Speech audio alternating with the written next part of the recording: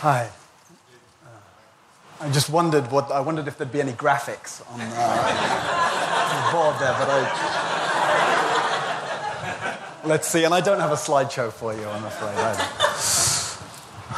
So I want to start with just this most powerful of three-letter words, right? Sex. Sex. Sex. Yeah. So just notice, as I say it, notice what happens. Notice what happens in your body. Sex. Notice what kind of associations you have, what kind of imagery you might have. Notice whether they're primarily positive associations and imageries or negative associations and imagery, or maybe a mix. Right? Because as soon as we broach this subject, as soon as we raise the word sex, there's a lot that comes into play. There's a lot of charge around this term. And that's why actually I'm really happy to be here speaking about it. And it's also why I'm kind of nervous to be speaking about it. I'm nervous because I've had some experiences of doing this before and seeing, whoa, and seeing what happens. How much comes alive for people, right? It's a realm where there's so much potency and charge and so much depth and beauty and possibility and often a lot of difficulty and hurt and wounding. And so in speaking to the whole subject today, I want to really be sensitive to the whole variety of experience that might be in the room here. And it's not like I'm proposing any particular answers in any way, right? But rather hoping to share my own ongoing curiosity about this with all of you. And like Kate was just saying, I'll also offer an unplugged session to continue the conversation about that afterwards. I remember that kind of urban myth about the idea that I heard, a couple of decades ago at least, that men think about sex every 7 seconds. Did you hear that? And I wondered even at the time, like how would anyone know or be able to measure that? Yeah. And yet it's actually a little different now because the internet gives us a way to measure where our attention goes. Right? And to the extent that the internet is like a mirror of our collective attention, and we can see where it goes. So according to Gizmodo, in 2010, 12% of all websites were pornographic websites. 25% of all search engine requests were about sex. And 35% of every bit and byte downloaded in 2010 was sexual content. So that's a lot of attention, right? That's a lot of attention going there. And, I feel like I've got a lot of your attention right now. I mean, that's one thing I've noticed talking about sex. People don't nod off in my Dharma talks when I talk about this. It's like, even though I flatter myself that I can be vaguely interesting around compassion and emptiness and impermanence, there are often one or two who don't seem to... But talk about sex and, we wake up because there's a lot of charge. And yet, given how much attention goes there, we might assume, given that Dharma is about bringing awareness to whatever arises in consciousness, bringing awareness to where our attention goes, we might assume that, there should be a lot of Dharma teachings about sexuality, sexual energy, sex. But, of course, many people have told me that they've never heard any useful, frank teachings about sex. And a friend who recently searched Dharma Seed, which is an online database of a lot of Dharma talks in the Insight Meditation and Theravadan tradition, found of the tens of thousands of talks on there, 3 talks about sex. So there's a big gap there. There's a big split. There's a big separation. There's a big just non-dealing with it. a little bit about how this came alive for me. Some years ago, I noticed that after 20 years or so of meditation practice and Dharma inquiry, and the ways in which that had freed up so much of my life, and the way in which I felt so much more able to more fully inhabit and allow my experience, that actually when it came to sex, that didn't seem to be the case. And the kind of the insecurities as a lover, and the grasping after particular aspects of experience, and basically the complexity of my mind, and the intensity and the confusion and the struggle that I'd been used to back before I started practicing, even though that had transformed in so many areas of my life, didn't seem to have made a great deal of difference when it came to the realm of sex.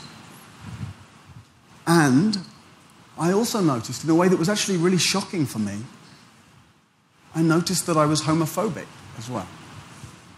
And it wasn't that I was homophobic outwardly. I had plenty of good, warm relationships with friends, with gay friends, men and women, in my friends and my family. But, and as I say, it was shocking for me to realize it, I saw that I was homophobic inwardly. Like I was really fine with anybody else being gay, but if I was to be sexually attracted towards men, that really wouldn't be okay. That would somehow mean something less manly or something weak about me in some way. And it was shocking and painful for me to realize that view was quite entrenched in me. And so as I explored that and opened it up and got really curious about it, what happened is I realized I felt like it didn't really fit for me actually anymore to identify as heterosexual. And so I started to have a sense, and it might sound contrived in some way, but I started to identify as theoretically bisexual.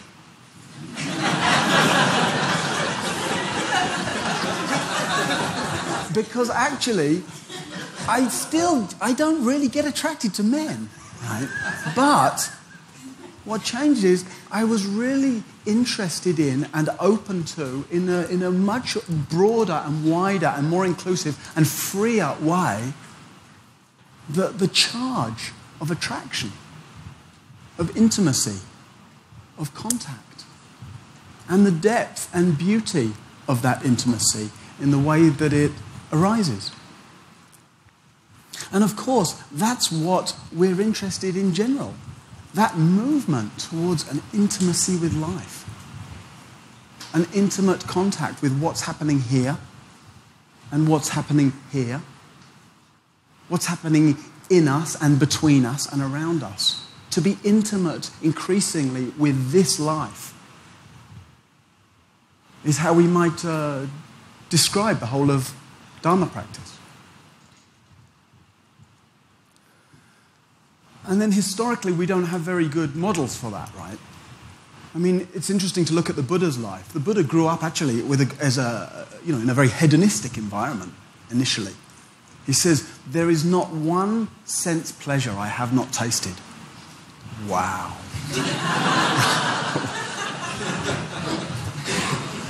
And then it kind of makes sense that when he had his own existential crisis, that he needed to kind of swing from that to the opposite extreme of a great deal of asceticism.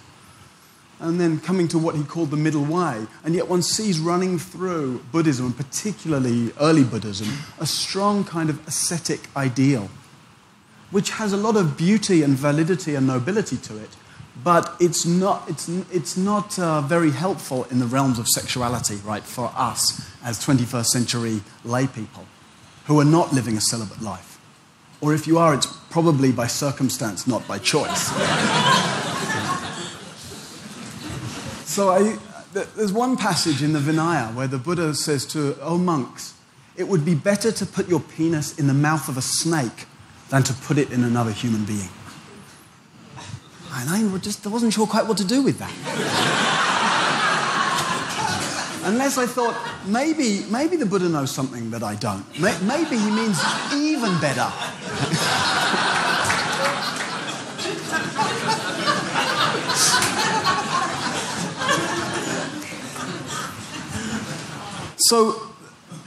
So the tradition can't help us very much in the specifics of bringing our practice into the realms of our sex life, right? Of this realm of potency and intimacy, etc. And the other conditioning force on us is the Judeo-Christian religious background that informs so much of our wider cultural attitudes to sex. Cultural attitudes that are shot through with a lot of shame and guilt, the sense of sin, a sense of taboo, a hiddenness, a wrongness even. And a lot of the way that informs the way we hold sex and the discomfort that's often there around it. When Dharma practice engages with our contemporary culture, and Buddhist geeks, for example, in this conference and our wider spheres of practice are very much about how Dharma teachings can speak to us about the way our lives are. When Dharma teachings engage themes of thoughts and emotions and habits, they generally engage those themes at a more evolved level. They're pointing to a more evolved level of engaging those things than the general cultural level operates at. Right? And yet, when it comes to sex, we seem to mostly just rely on rigid, moral, inherited conventions. Dharma practice asks us to go beyond convention, to an authentic, liberated response to life. And we can see, actually, in the last couple of generations, which is the same time frame that the Dharma has been in the West for, over the last 2 generations, cultural attitudes towards sex have actually changed and evolved quite a lot. And meanwhile, Dharma teachings around sex, I don't know if I would say they haven't evolved, they just haven't really been there, even.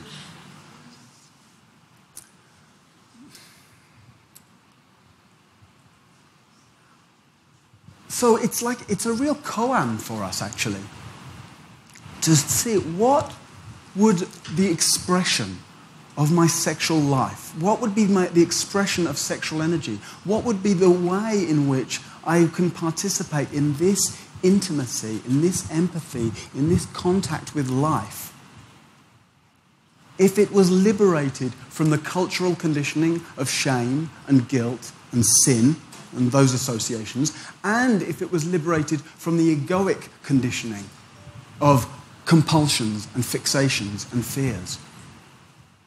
What might that look like?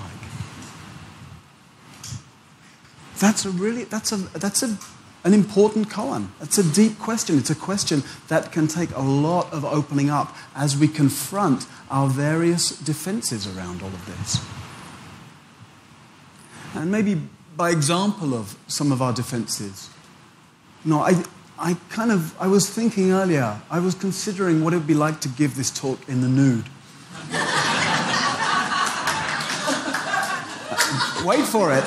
Because then I thought, how about if I asked you all to be nude? So, if you'd all... Right, but it's an interesting thought experiment. Because some of you might feel completely comfortable and at ease. And some of you might feel actually quite stimulated and excited. But I also imagine that for a lot of you, there would be some insecurity, some discomfort, some comparison, some fear of judgment. And that's understandable, right? Partly because we're not used to being naked together, maybe. But also, aren't those same things exactly what's going on in general in life with each other, right? That being, negotiating our insecurities, negotiating our longing for contact, negotiating our sense of comparison and fear of judgment and seeing where we are and what it's like with other people, and it's a little tricky sometimes. So actually, it might be that being here nakedly together would be exactly the same, just more intensified, more naked. And that intensity is important, right? The realm of sex is a really intense realm. It's a potent, it's a powerful mirror in which we get to see ourselves reflected back to ourselves. We get to see our insecurities, our vulnerability, our longing for contact and affection and validation and love. And those are that's the very stuff that we're working with in our practice in general. We also get to see in the realm of sex, some sublime aspects of human experience. Love and depth, intimacy, and the dissolution of the sense of self that can happen. The profound sense of non-separation with another. And of course, those qualities too are very much the qualities that Dharma practice points us at.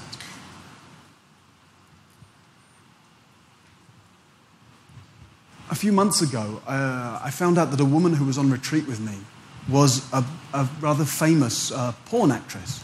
In fact, she'd been in a list that, I don't know where it was compiled, of the top 10 porn stars in the world at one point, which was kind of interesting to me. I already knew at that point I was coming to give a talk here on this thing. So I asked to meet with her, and steady on. I asked to meet with her to speak about her journey with all of that, which she was very happy to do, and she actually asked if we could film the conversation, which gave me the opportunity to write that great Facebook status that I'm going to make a movie with a porn star.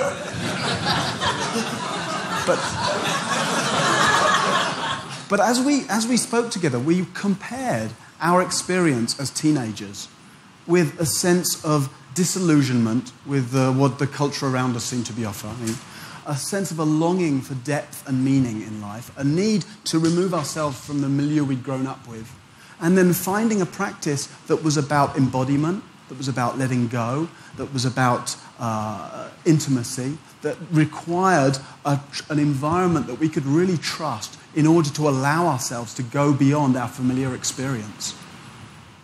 And for me, that was a description that took me as a teenager to a monastery, a Buddhist monastery in Asia. And for her, that was a description of a journey that took her into a lot of sexual exploration and making porn movies. But how interesting that commonality of language around it. And of course, it's important to recognize that there's a whole dark underbelly to pornography, right? And the way that can be very distorting around our sense of sexuality. But that very dark underbelly, that very distortion, is part of the need for us to bring the realm of sex more fully and honestly into the realm of awareness. Just as all the scandals within the sex scandals with Buddhist teachers and in wider spiritual circles and in all positions of power. And there'll be a panel this afternoon, right, of getting a handle on the scandal, looking at recent events with that, which I won't speak about, but just as that shows the need to look at this stuff more clearly, fully.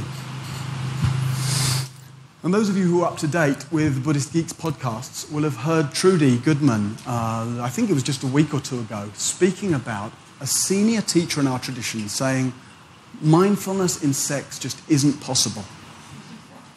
Yeah. Because of the potency of desire. But hey, where there's the potency of desire, isn't that just where mindfulness is most needed? Just where the greatest invitation is to be embodied, to be awake. The qualities that we generate in our practice, qualities of awareness, contactfulness, empathy, sensitivity, inquiry, those are the qualities that healthy, exploratory, sensitive, caring, loving sexuality really needs.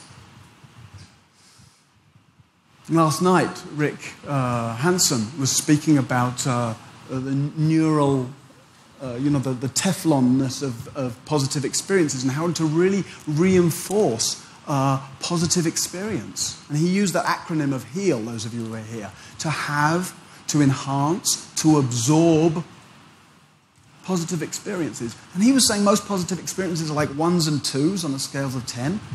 What about sex? Right? Sex, orgasm, That's way up there, close to 10, right? Mindfulness in sex is an extraordinary opportunity to have that kind of complete, full body, full energy field experience of delight and bliss and intimacy, to enhance that, to work with it, to allow it, to open it up. I'm being cut off, I've got just a minute or two.